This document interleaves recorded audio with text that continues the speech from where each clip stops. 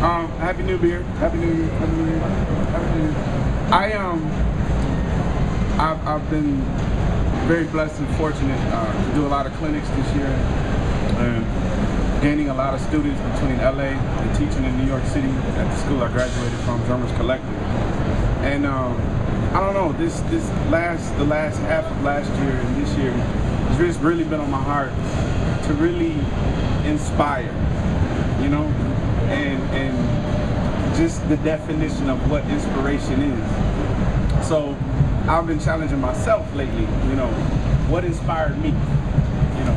So I've called some of my home childhood homies, you know, that I grew up with, you know, some things that I used to listen to, Dave Weckl and, you know, coming up, stuff like all that type of stuff.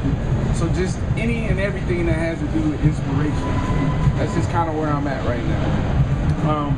This year, I wanted to do something different. I just got a hold to the DVDs and the tapes from the 2001 Guitar Center Drum-Up that I was blessed to win.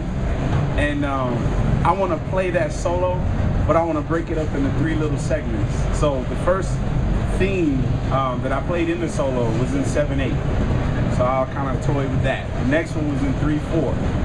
All right. Then the next one after that was in 25/16.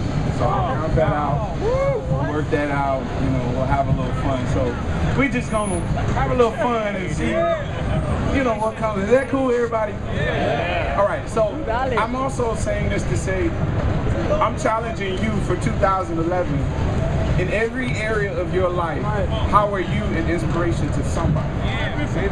There you go. Can everybody grab onto that for each other? Somehow, some way, somebody in your life, can you be some kind of inspiration?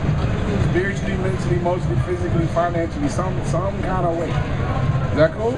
Yeah. Everybody down? Yeah. All right, let's do it.